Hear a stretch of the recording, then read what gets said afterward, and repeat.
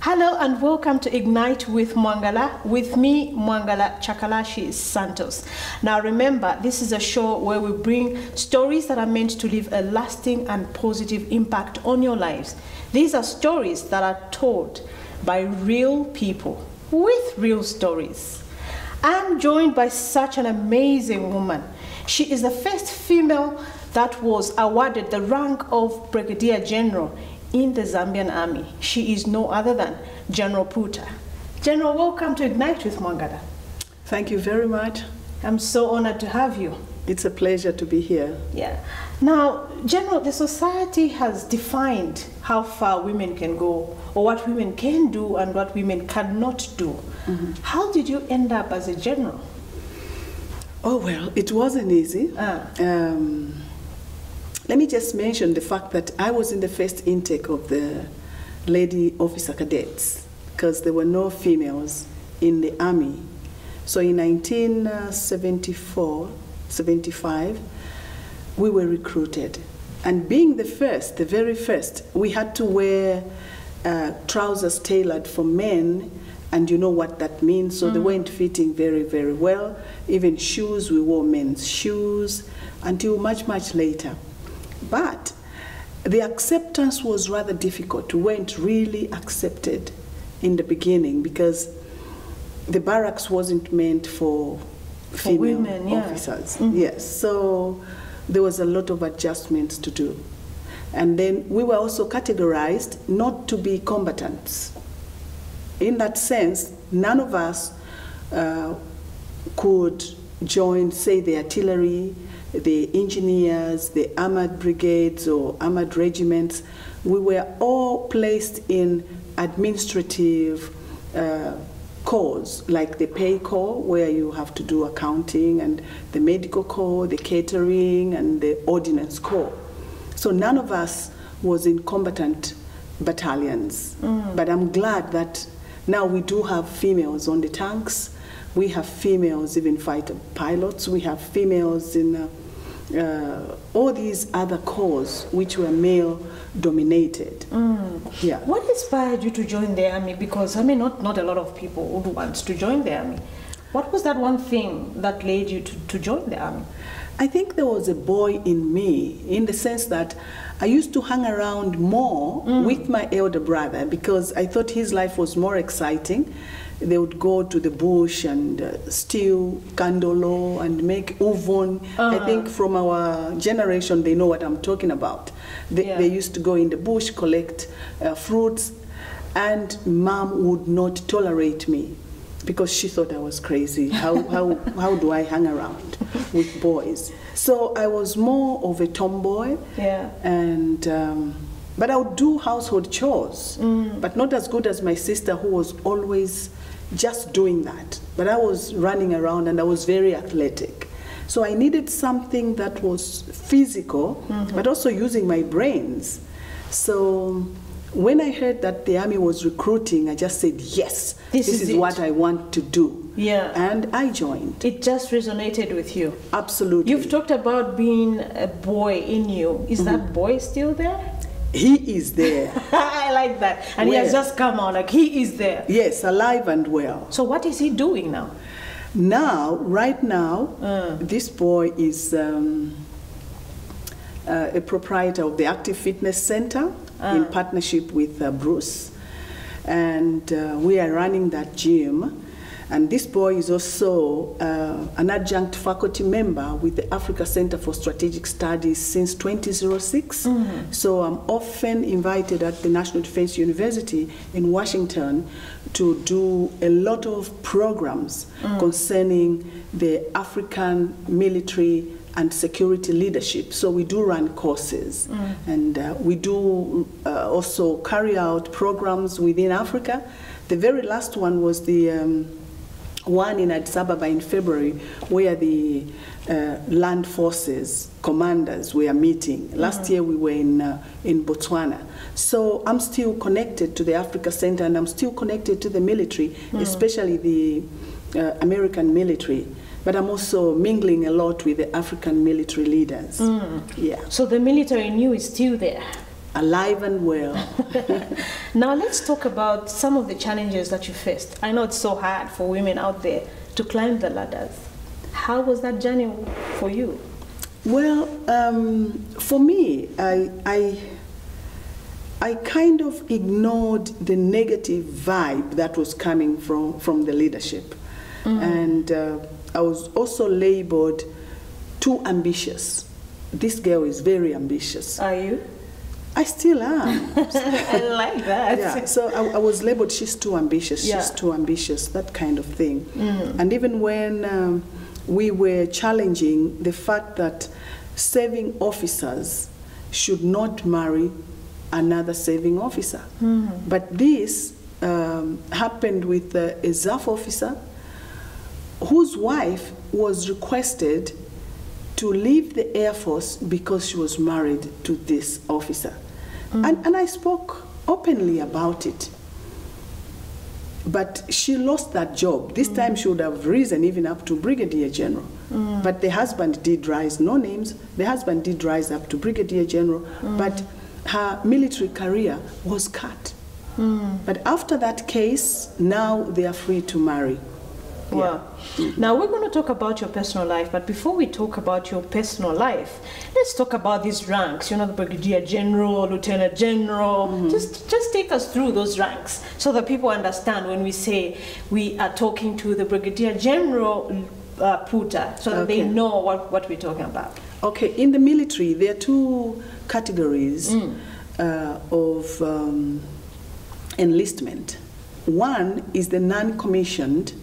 And the non-commissioned starts from a private soldier, goes through the ranks to Lance Corporal, Full Corporal, Sergeant, Staff Sergeant, Warrant Officer Class 1 and Warrant Officer Class, Warrant Officer Class 2 and Warrant Officer Class 1 is the highest. And then the officer corps comprises of course, you start as an officer cadet, and then you go through second lieutenant, that's 1 peep, and then you have 2 peeps, which is a lieutenant, and then captain, 3, and then major with an eagle, lieutenant colonel, an eagle with a peep, full colonel, you have an eagle with 2 peeps, brig gen, you have an eagle with 3 peeps. And then you move on to a major general, where you have, I don't know how to describe it, and then up to lieutenant general and general, 4-star general. What's the highest? Field marshal. We've never had a field marshal in Zambia, but we've had full generals like General Chinkuli, who was the first indigenous Zambian Army commander. Yeah. Okay. Now I'm looking at this man in you and I'm thinking, wow, let's talk about her personal life. Was he married? Yes, he was. He was. I was married to Colonel Christopher Puta. He's late now. Yes, and I've never been married after that. I've never remarried, but I'm comfortably looking after and living with my family. I had to look after so many orphans.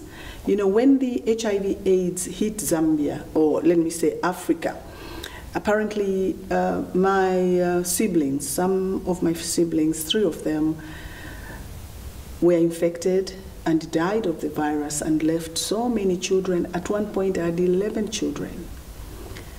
I looked after them with my God. That's all I can say. He was there to provide for each and every one of them. Yeah. Yes, and they are now all independent. All of them are independent. And besides taking care of this big family, I was also taking care of my military career and my other programs that I needed to attain for me to rise. So I was quite busy, and I'm still quite busy. Yeah. Okay. If you're joining us now, I am talking to General Puta, who was the first female to have been awarded the rank of Brigadier General. I like how she calls it, Brig Gen. That's how you call it. Is that how I... Well, that's abbreviated. Oh, abbreviated. Yes. Okay. Now, you were married, you had a husband, both working in the army. Mm-hmm. No, he was in the Air Force. Also, but you were still under military. Military, Yeah, of we're course. both military. How were you able to separate, or rather differentiate, you as a wife at home and you as a general at work?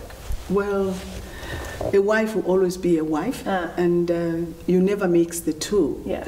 You leave your rank where you work, and then you leave your housewifery where you live. Was that easy? Because very easy. I know that men and women in uniform have these instincts, you know. Whenever something goes wrong, they immediately want to go into this mode of correction. Was that easy at home? Yes, it was. To some extent it was. I don't think we faced any problems with our ranks. Well, of course, he was a lot senior than me, and I never saluted him in the house, but when you're outside and the other people watching... Were you supposed to salute? So, but outside you still salute him? Yes, especially despite him being your husband? Yes, you respect the rank, not the... Wow. The person. It's the rank that really mattered. Oh, that's and powerful. You're also showing an example of how you treat people who are senior to you. Yeah. Powerful. Now, you've talked about HIV, and I know you're doing a lot of work around HIV and AIDS. Perception out there is that men and women in uniform tend to be very careless when it comes to their personal lives. Is that true? Well, I wouldn't say really careless. And even if they were careless, they are mingling with civilians. So even the civilians are also careless. But maybe what makes them more vulnerable is the fact that, especially when we were being deployed in for operations and places like that for long hours, for long times, especially during the liberation struggle. Troops would be deployed for a long time away from home. What do you expect? They're only human. And they would mingle with the locals wherever they are. And they were considered as vectors of the virus because they were highly mobile. They would go home, take it home, or take it from home to wherever.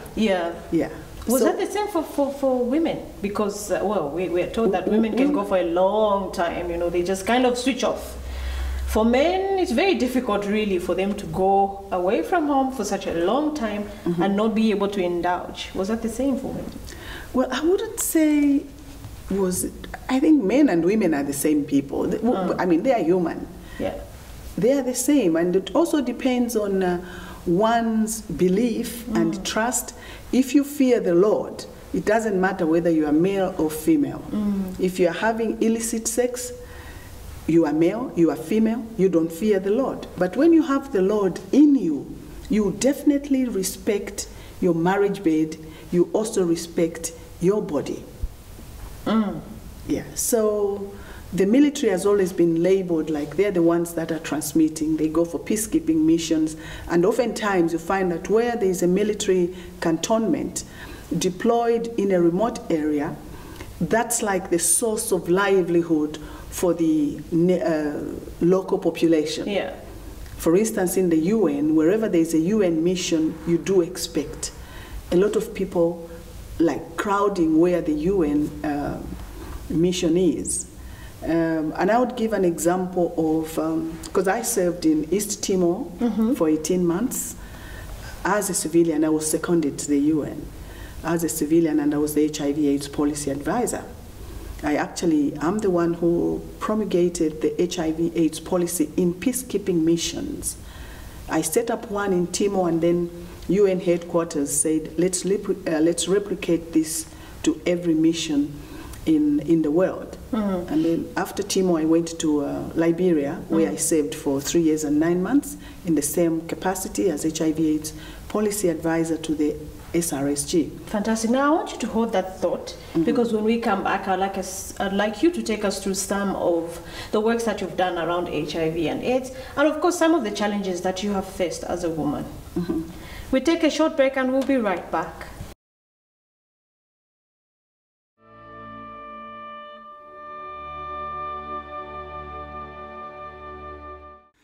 To advertise on this program and enjoy amazing introductory rates, please call us on +260 211 290959 or +260 211 290912 or +260 953 538 000 or send us an email at loyolazam@gmail.com.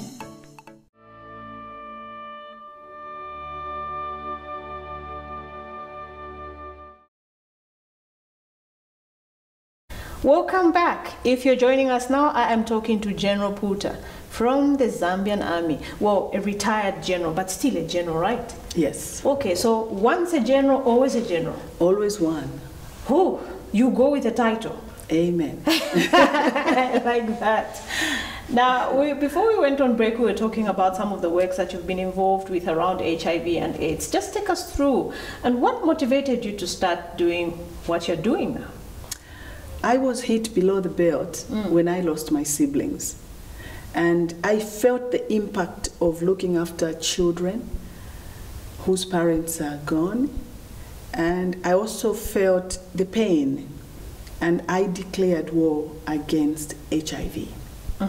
To an extent that on the red ribbon, I designed a Kalashnikov over the red ribbon, so that I fight it like I'm fighting the real war. Yes, that's what motivated me. And then also in the military, I noticed that the flag, especially the battalion flag, was almost always at half-mast. There was a soldier who was in minor circle because I was the I was the nursing services manager at minor circle. There was a soldier who has died. There's a soldier who was being buried. People coming from a burial place. Always. It would go on and on for almost 3 months. Flag at half-mast, which means we are in mourning. And the band, the military band, was almost always at the cemetery. Yeah. They would go and play there. They would go and play on that one, and play on that. So I was affected. My family had impacted me a lot, and also the troops and the officers that I had worked with. Yeah. You lose this one, and we were losing them in their heydays. Peak times, yeah. Yes. They left spouses, they left children. So I just said, I'm going to contribute to fighting this scourge.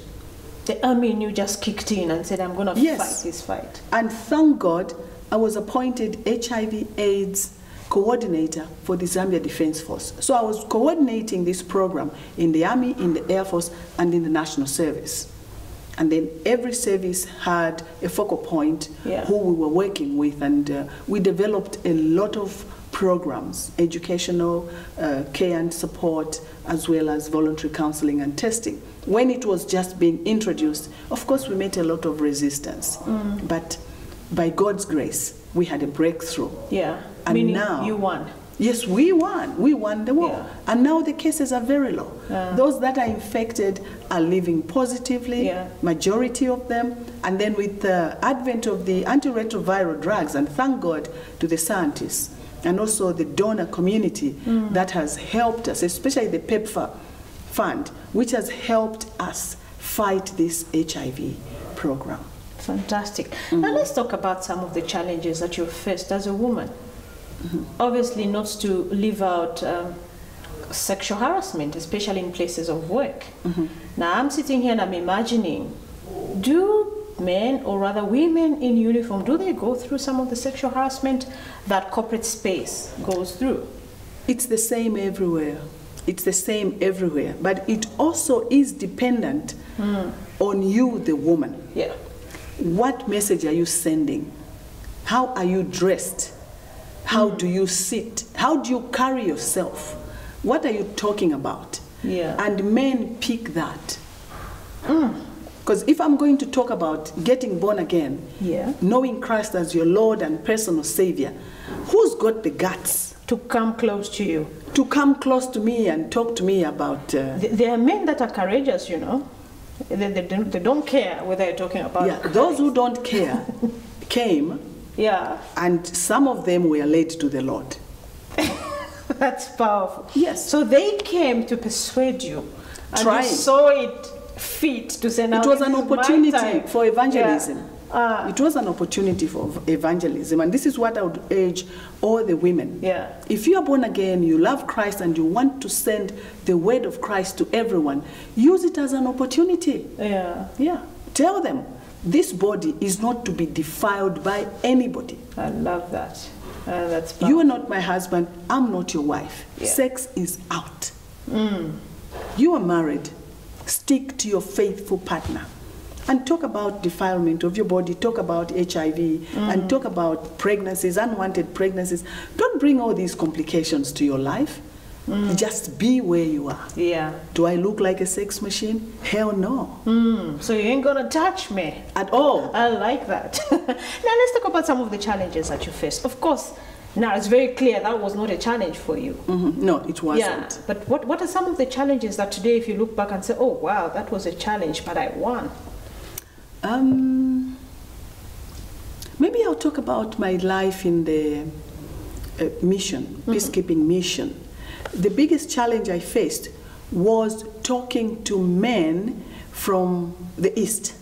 Yeah. The Pakistanis, the Indians, the Chinese, because for them it was taboo for a woman to stand in front there and tell them how to use a condom and demonstrate and talk about what sex can do. It can break you. Yeah. Depending on who you are having sex with. Stick to your faithful partner. Don't go to these local populations. Stay with yourself and blah, blah, blah.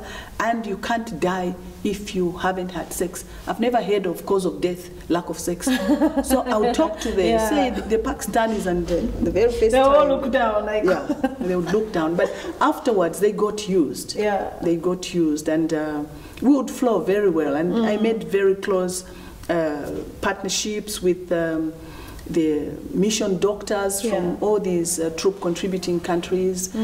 And I think that was the biggest challenge. Okay. Yeah, that was the biggest challenge. 37 years Yes. of being in the military. That was a rich, or rather that's a rich CV. What are some of the lessons that you've learned? 37 years, was I still? No, I think You were not born yet? No. I'm not gonna no disclose my age. But yeah, what are some of the lessons that you learned? Well, I think the biggest lesson I've learned is the fear of the Lord. The fear of the Lord is the beginning of wisdom. Yeah. I wasn't born again when I joined the army, but I got born again after about 10 years of service or 11 years of service in the army. And the moment I gave my life to Christ, I saw the difference between living without God, living without Christ, and living with Christ. And that gave me boldness. It also gave me confidence, because the Bible says you are wonderfully and fearfully made. So no negative vibe will affect me, because Amen. I've been told I'm wonderfully and fearfully made. So that Amen. was one of the biggest lessons I learned. Wow. And also respect authority. Yeah. I obey the laws of the land.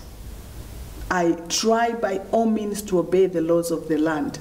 And once you do that, because you have the fear of the Lord and you obey the laws of the land, your life will be streamlined. Yeah. Yeah. Powerful. Do you still obey the laws of the land? Yes, I do. Considering that you're a general, sometimes don't Yes. you get tempted? Yes, I do. Temptation is there. But then you remember, Yeah. this is a no-go area. Yeah, I get tempted several times, but I always tell myself, no. Yeah. I have to lead by example. Absolutely. Fantastic. I try. I'm only human. Now let's talk about leadership. I know that is one thing that is so close to your heart. If you look at the current leadership, do you think we are on the good, or rather are we on the right path in terms of leadership? Are we talking? Could be leadership in church, leadership at home, leadership in general. Okay, leadership. What is leadership? Yeah. Leadership basically is having work done through others as you are strategically pointing them towards tomorrow. And as a leader, we always have to anticipate. Reading the times now, we have to anticipate what tomorrow will bring. And without strategic planning, without strategic leadership, and without proper resource management in your leadership, then you've lost it. And I'm talking resource management starting from human resource, endowment resource, and also equipment and whatever other resource that you have. A leader must always look at the resources. And the most important resource of all is human. How are we treating our human resource? That's right. Are we treating them as trash? Are we preparing for elevation tomorrow? Because if you don't prepare them now, you don't expect them to rise tomorrow. So what is it that you've put in place to prepare whoever it is into leadership? And this starts from home. Fantastic. The biggest leader we have is the mother and the father. So it has a ripple effect, right? It starts from Absolutely. home, church, Yes. and then the nation ultimately. Yes. So what type of children are we bringing? What values are we impacting or imparting in these children? Mommy prays, daddy drinks, daddy smokes. You've already led them. Mommy moves around. Every time it's kitchen party, every time it's chiranga mulilo, every other time it's whatever. And there's also a mommy who is prayerful. Mommy, Bible study. Mommy, church. Mommy, whatever Choir. program at church. Exactly. So, leadership starts from us here at home. If we don't prepare these children strategically for tomorrow, we're going to have a population that is messed up. So charity, like the old adage goes, charity begins at home. I love that. So if you were to give me one lesson from your life, that's for me, and I'm saying for me on behalf of my viewers, of course, what would that be?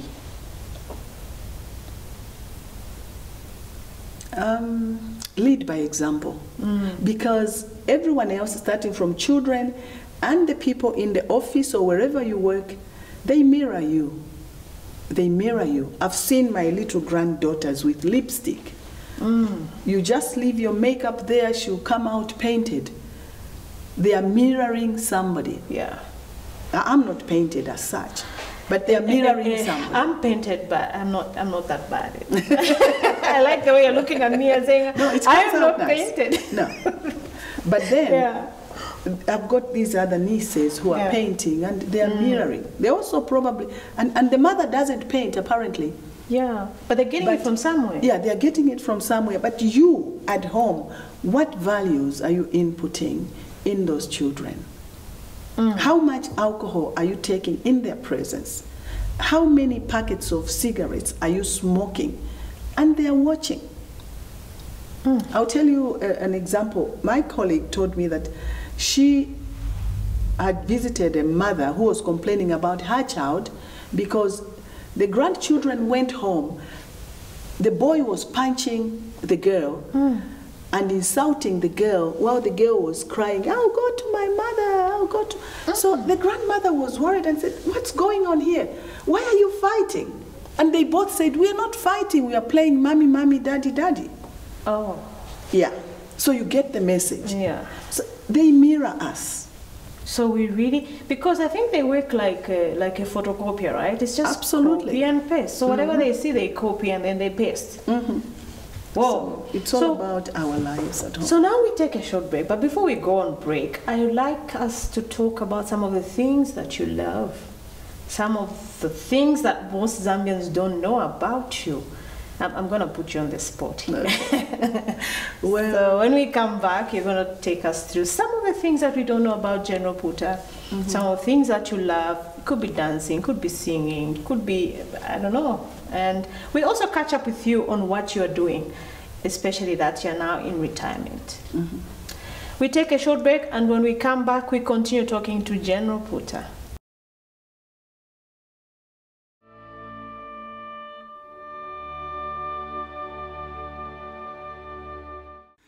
To advertise on this program and enjoy amazing introductory rates, please call us on +260 211 290959 or +260 211 290912 or +260 953 538 000 or send us an email at loyolazam@gmail.com.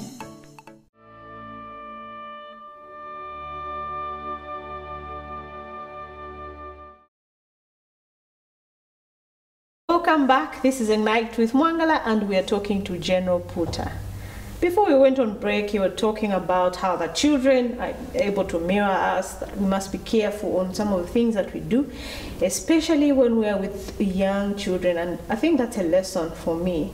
I'm very fortunate. My kids are way older. So I hope they didn't mirror anything negative from me. But now let's talk about you. What are some of the things that probably Zambians out there don't know about General Puta? Well, I love the Lord. It's very evident. Yeah, I love the Lord, and I sang in the church choir for about 10 years when I was at North Mid Assemblies of God. I'm now at Miracle Life Family Church, and there I am a greeter. But because I'm above 60, we've just been told the 60s shouldn't come now until the COVID-19 is over. Are you above 60? Yes, ma'am. Whoa. What are you doing? Well, to keep it all together?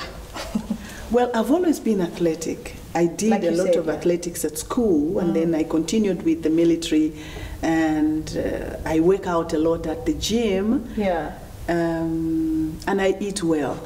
Probably that's what most of us don't know about you. Yeah. Because I was trying to read up when I was preparing for this interview. I didn't see any of that written anywhere. So what is your typical day like? You say you work out. I'm thinking, okay, she is working out like I do. Yeah, I would wake up in the morning, finish my water regime, and then. How many liters? I do 1 liter in the morning, and then I take a cup of tea with lemon and honey, and I go to the gym. I've already been. Yeah, I go to the gym and do a 1 hour workout, and then I go into the steam, sweat it out, and drink another 1 liter. So already I've done 2 liters. Whoa! And I eat well. Yeah. I eat a lot of vegetables. I try to avoid red meat. Once in a while I'll do a steak, but I'm more on fish and a lot of vegetables and fruit, of course. Red wine? Castle, Mosi? No alcohol, but I do take a Cabernet Sauvignon on prescription because I was having some slightly elevated cholesterol levels. This was when I was in Liberia. This doctor prescribed red wine, and it has to be a Cabernet Sauvignon because I don't know what is in there which kills the cholesterol. So I told this doctor, I said, I don't take alcohol. And he just says, that time I was a colonel, he says, Colonel, take it or die. So how many, I'm just thinking, okay, Cabernet Sauvignon, how many glasses do you take? I take 1. That's it? And usually it's once in a while. I really don't like it. But I do take it as a prescription. Okay, is there any reason why you decided not to take alcohol? Not to put you on the spot? I've seen how people's lives have been messed up, on alcohol, and I look at it as a waste of money. Yeah. I would rather use that money for something that is going to bring out something. What is alcohol going to bring out? The joy, the excitement, the relaxation. Euphoria. Now let's talk about some of the things that you like. You've told us that you love the Lord, which is very evident from where I'm sitting. What else do you like doing?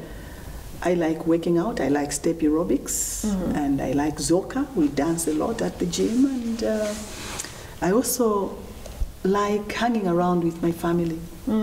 I love that. And then I also like sharing what I have experienced with so many other people. So I do a lot of talking to groups, and sometimes... Motivation? Yes, okay. Motivational speaking. I've done that. I love that. And then I love farming.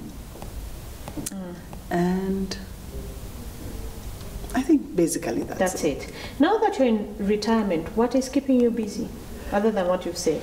I'm busy with the Africa Center for Strategic Studies. We do a lot of programs with them. And I'm also farming. I'm doing vegetables. And I'm the chairman for the Excelsa, which is the Ex-Servicemen League of Zambia. And I'm glad that we did a nationwide sensitization to serving members. We've been to all the provinces, all the barracks. We've been sensitizing members on preparing to retire, so that while they're there, it's time to prepare, not when you get the last paycheck.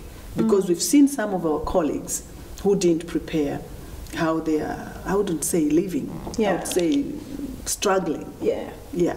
So to be in the military, it's an honor. And look at you dressed in that beautiful uniform. You are honored. And for officers, you're being saluted. Then you retire, and then you start looking like a pauper. It's an insult to the entire military. So you have to carry that even outside. And even when you're walking, people would know, no, there must be something about this person. Because once you go without preparing, your shoulders will just drop. And when the they military were always high. Yeah, your shoulders and chest out. Yeah. You still do that? Yes, I do. I like that. Yeah. The positive, yes, I do. Yeah. And also, look at how you served your nation. Yeah. And you must live like you're someone who put something into this land.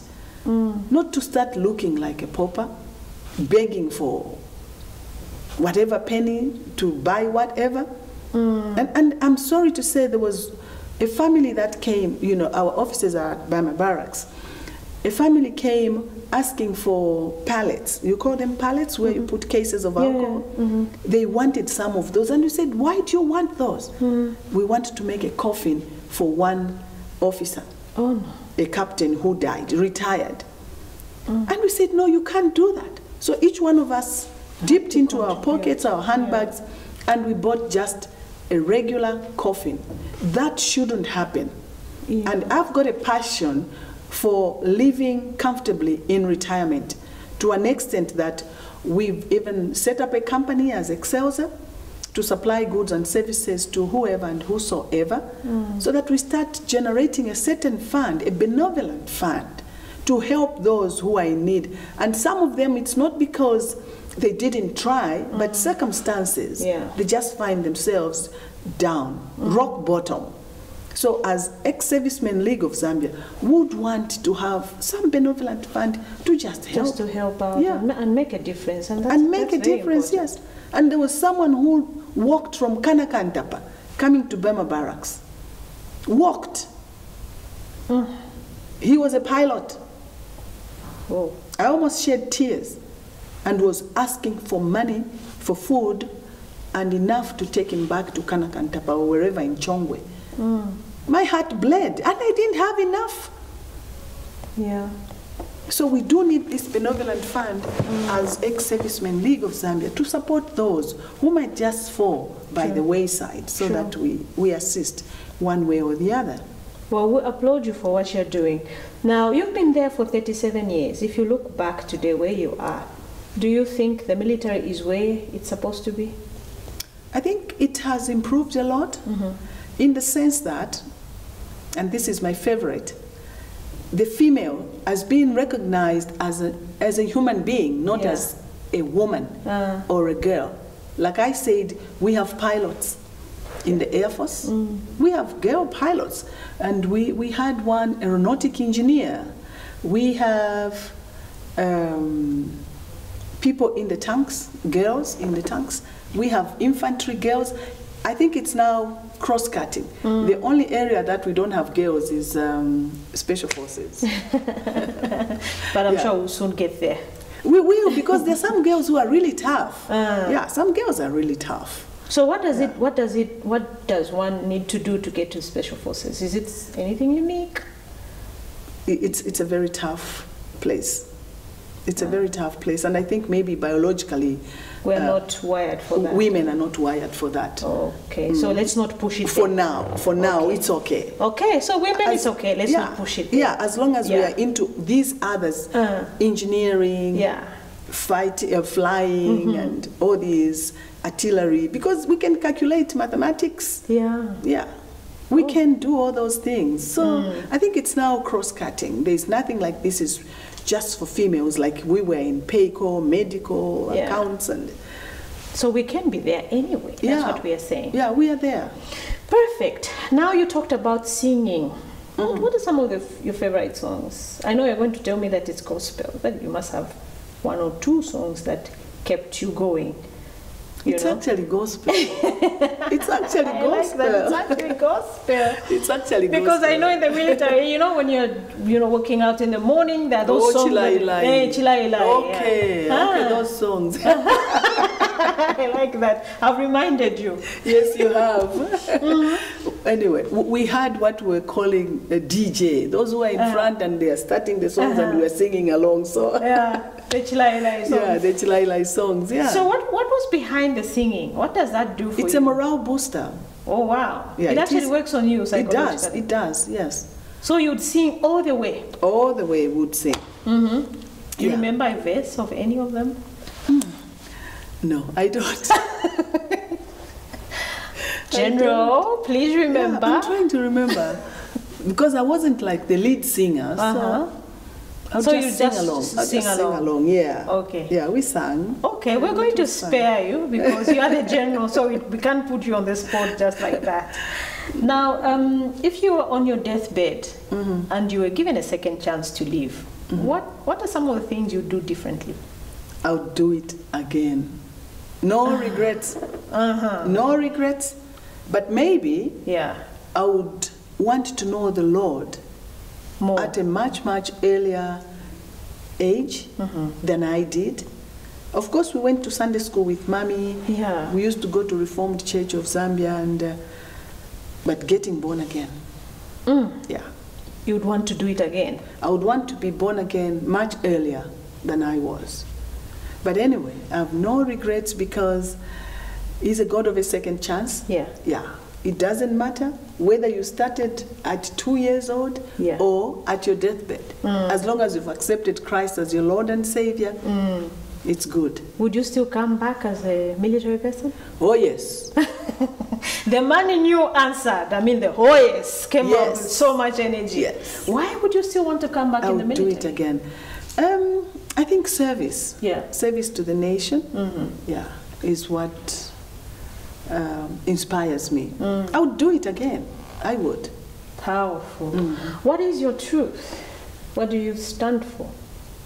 If I said General Puta, what is that one word that should come to any of us? Integrity. I love that. Integrity. Is that how you would describe yourself? Yes. Integrity. I don't like underhand methods. I don't like bribes. I'm an open book. And this I've actually told my children. Yeah. You will not drive this car because you don't have a license. Oh, that's a general in you. Yeah. Okay, so now I have to be very careful when I'm with you. Now let's talk about books. I know it required you to read a lot. What is that one book that you would say changed you? Oh, I've read so many. You have? Wow, which one? I know you're a book poet. I've read so many books. Yeah. Oh my goodness. I thought you'd say the Bible. Oh yes. Oh yes, it is the Bible. I thought maybe it was the books. No. Of course it's the books, but the Bible is one of them. Yeah, the Bible is the book. The Bible is the book because I think most of the books are derived from the Bible. If you look at psychology books, most of them are derived from the Bible. I think the Bible is the best psychology book that one can ever. For sure. Yeah. For sure. Now, it's really rich. It is, I wish we could stay on and on and on, but we'll have to come to the end of the show. Right. And like I told you earlier, that the show is about leaving a positive and lasting impact on people's lives. What is that one message that you would like our viewers to take away from this interview? First and foremost, you are who you are because God made you who you are. You can't change yourself in terms of the way you look, but you can change your mindset. And believe in yourself. There is absolutely nothing impossible that you can't do, but also you should know your limits. You should know your capacity. I can't fly. I don't have that pilot capacity in me. Yeah. So I have to know what I'm good at and also build that. Don't copycat. Don't be Lucy. Don't be Jane, be Joyce. And you know exactly what you are capable of doing, but aim high with what you are capable of doing. Try, and try again until you make it. But don't copycat what you can't be, because God has inputted in us a certain capacity. Otherwise, it would be a very boring forest if all trees were just green, if all flowers were just yellow. So we are different. We are wired differently, and just try to discover how you are wired and maximize on that potential so that you excel and bring out the best that God inputted in you. That's all. Wow, that is so powerful. You have ignited me. You know, so what you're saying is that we must learn to be comfortable in our own skin. Absolutely. And appreciate who we are. Absolutely. There can only be one Mwangala. Absolutely. Oh my God. So the king in you has spoken to the king in me. Amen. This is perfect. Let us make every day count. We were talking to General Puta. Thank you so much for coming on Ignite. And I pray that you come back again so that we can pick up from where we're leaving it. We've left it on a high peak, and I think we need to pick it up. Amen. And take it further. Consider it done. Thank you. So there you have it. I was talking to General Puta. This has been Mwangala Chakalashi Santos. Join me for another exciting episode of Ignite with Mwangala.